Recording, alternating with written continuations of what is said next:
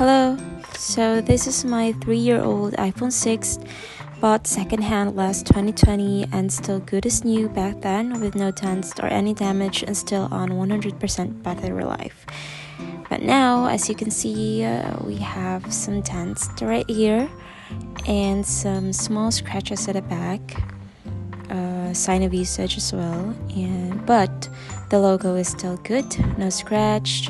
The camera is still good, and the screen is still good. Not unless you will open it, you will see some black spots on the upper side corner of the phone.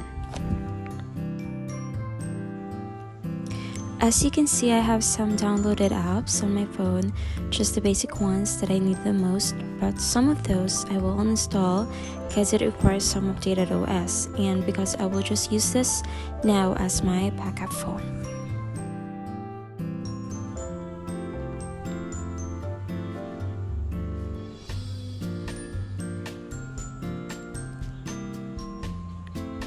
My battery life is still good at 89%.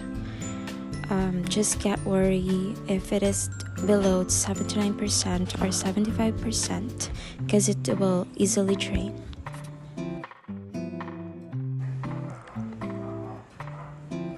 If you want to buy a refurbished or second-hand iPhone, or if they tell you it's brand new but it's not sealed already, always check if it is legit.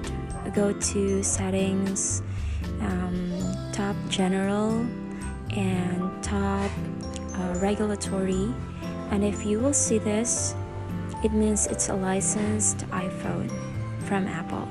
It's original and not fake.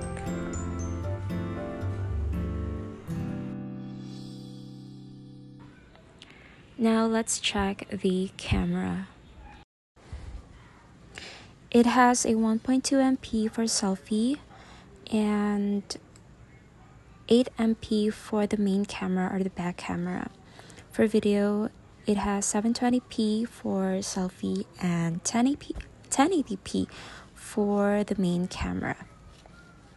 It also has a time-lapse, slow-mo, and panorama. So if you're new to iPhone, you can actually have this kind of phone, the iPhone 6 in 2023. It's still a good phone, a budget phone, a budget iPhone.